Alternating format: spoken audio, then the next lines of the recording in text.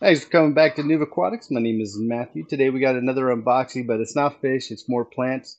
But let me turn around here. Is that better? So it's some plants. So we went to BucePlants, is that right? BucePlants.com and got some plants from there. They had some plants that we've never seen before, like the sunrise Java fern. We were pretty impressed with the way it looks in the picture. So let's take a look to see what it looks like in real life. So remember, it helps us a lot and we thank you so much. Remember to subscribe and like, and let's get into this unboxing of some plants that we bought from useplants.com. My trusty knife. All right. Another one of those wrapped and reshipped in a different box thing. That's weird. Even large companies do it.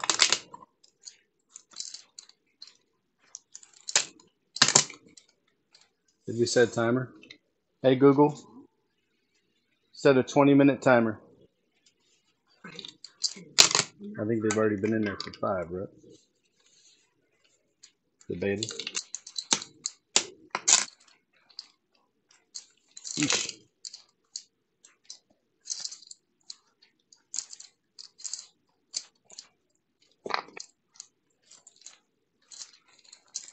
What in the world? Okay, well, yes, they took a FedEx bag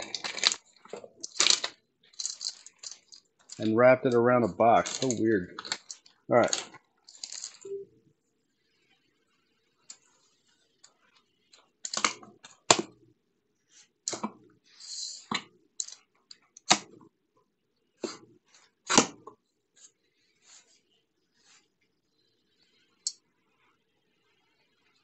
All right, let's take a look at the the Bacopa we got. This stuff is Bacopa amplexicalis. So it looks a lot different than the Bacopa we have.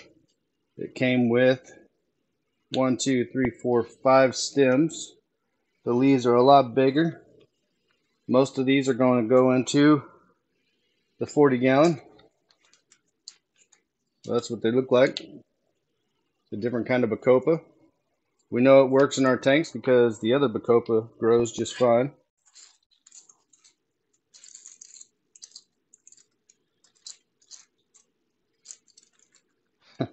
This is it's an Amazon sword plant called the Harbich. So that's what it is here. It's got big fat like roundish leaves which are nice. This one here is going in the 40-gallon as well. All right. It's got some dead leaves on it, but it's got a lot of good green ones on there. We'll take these off and take a look at them here in just a minute outside of the package. All right, this is a sword plant as well. This is a grandifolius. This one gets about 20 inches tall. That one looks really nice and green. This one's going in the 75. We need more root feeders in there.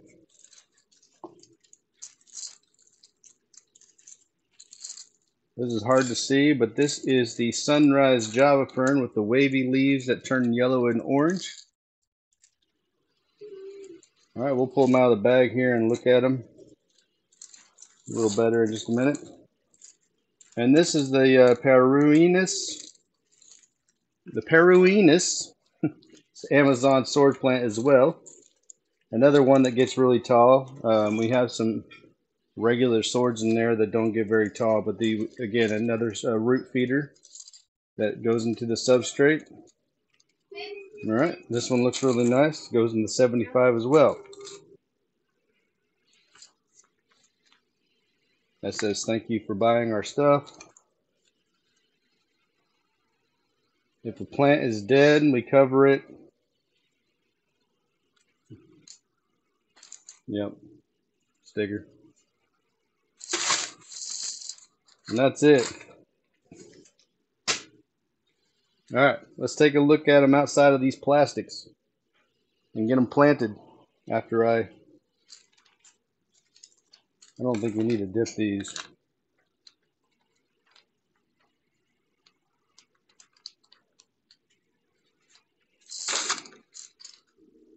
All right, so this is the Bacopa.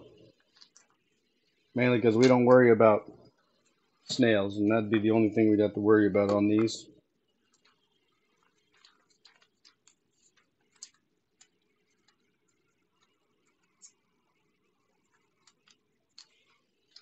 Okay, smells funny. All right, so this is the Bacopa. Kind of reminds me of some kind of cactus. I can't remember what it's called, but this is what it looks like right there. It's got a lot of dead leaves at the bottom, so after it grows and we clip it, we'll replant them once we got some new growth at the top. I am going to rinse them off though. So let's get your tank done first.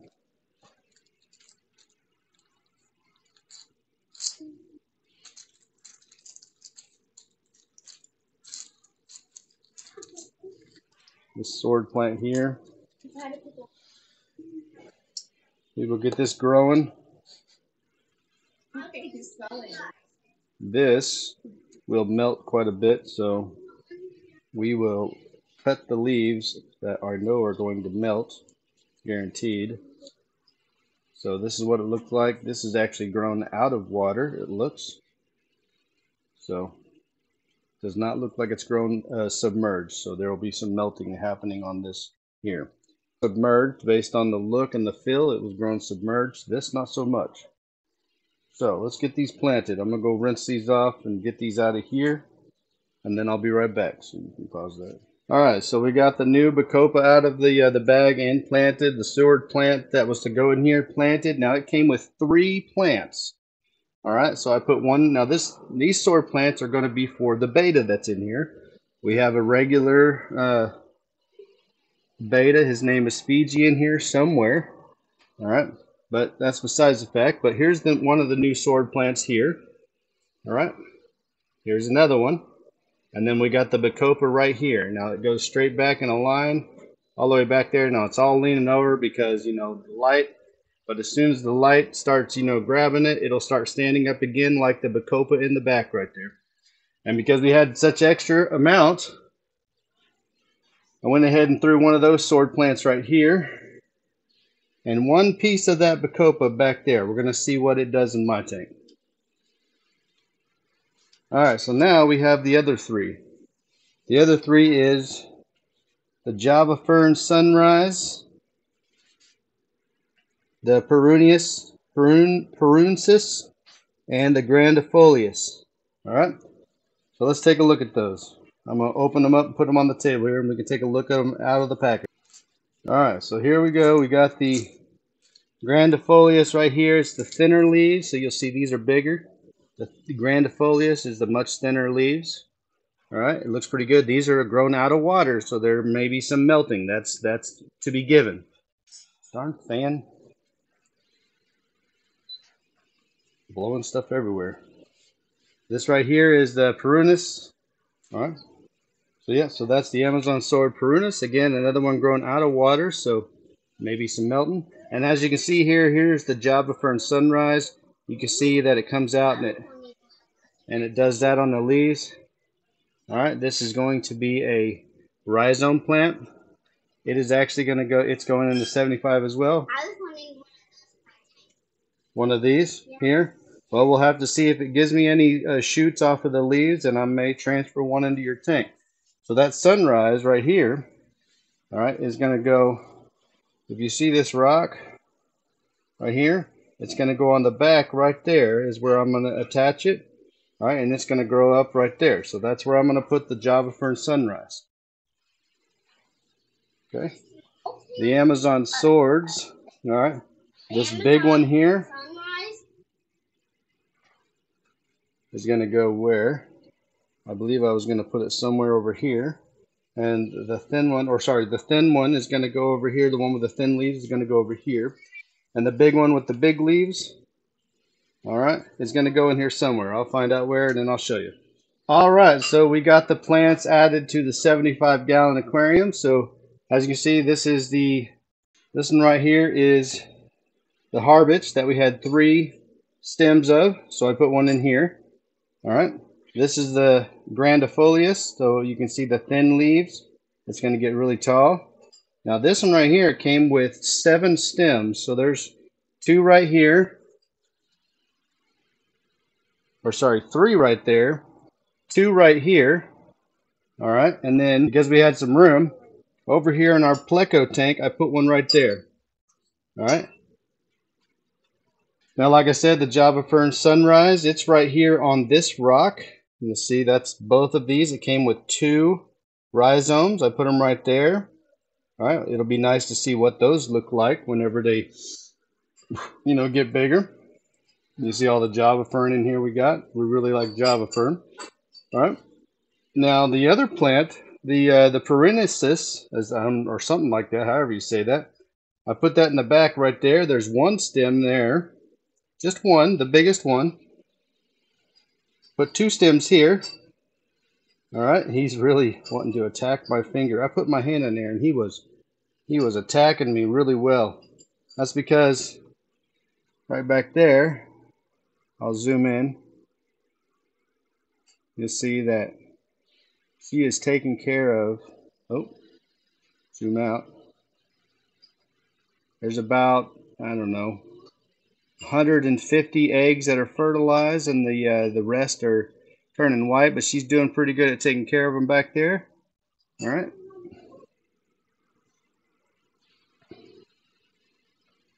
But yeah, so that's where we put the plants at.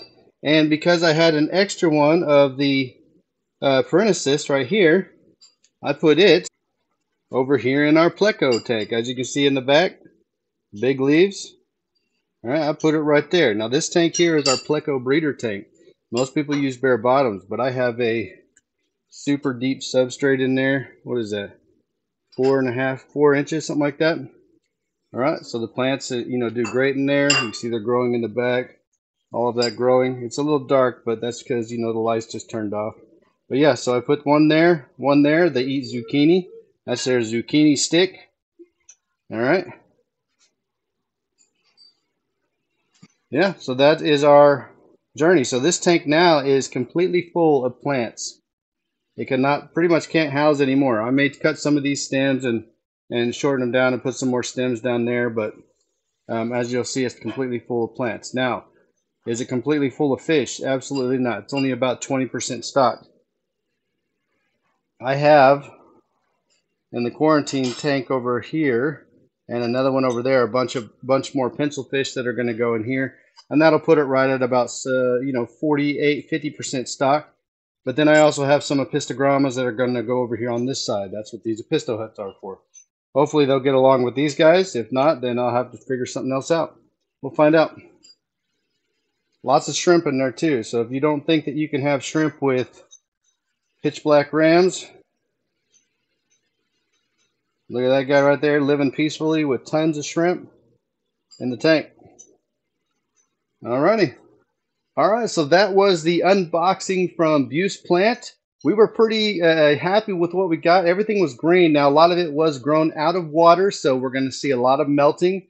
And that's pretty common with a lot of these commercial sellers of plants. When you buy them from local people, they're going to be pulled right out of their tanks and sold. Now, there are some people that grow out of water, but I prefer plants that are grown in water, so we probably won't be ordering from BucePlant anymore unless we need something that's rare. Now, that is one good thing about them, is that they have some pretty rare plants there.